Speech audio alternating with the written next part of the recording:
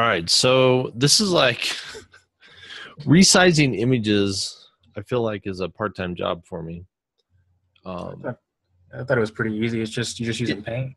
it's easy, but it's kind of like one of those things that people don't really do. And if you don't, I think it really helps a website look good or not look good. But Hmm. in general, what you're trying to do, and I sent you a link to this program I use called Paint.net. Hmm. So it's pretty versatile. It's free download, but that's what I use. So I'm going to show you how I do it in this. Most of the different programs are pretty similar, but I'll just show you what I do. So I'm just going to take this one here. So right now, this image dimensions is 1,000 by 665, and it's 821 KB. Hmm. So ideally, you don't want to have images more than 200 KB in size. So for her site, now like a lot of sites, if you're doing full width, it's like 1080 pixels. But like for her site, probably 500 is pretty good.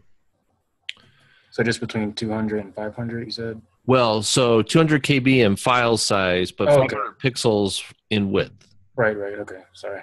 Yeah. So if I just resize this, I can take this. See, here's the other thing here. The resolution on this is 300. So you don't want 300 resolution on a web image.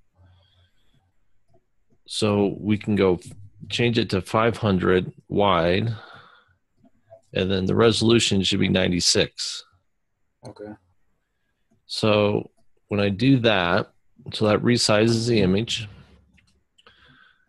And then I'll do a file save as to rename it. So for instance, if you're doing this for SEO, this is, caregiving, keyword, ABC, whatever. Right, right. So when I go to save it, it's gonna, I always do JPG files. Okay. Because I have a little control over the file size.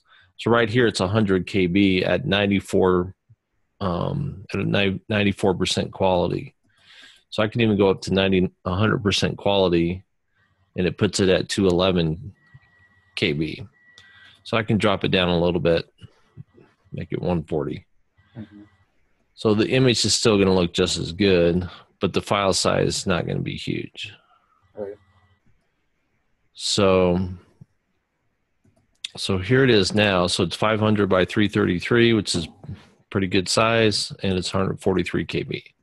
So that'll upload, upload easy. It's not going to take forever to load on the page, and do that. So as long as we do that, it's mainly the width and the resolution, and then just the final total file size under 200 KB, then you're good. Okay. All right. Yep. I'll just download that program then. So download that. You can play with that.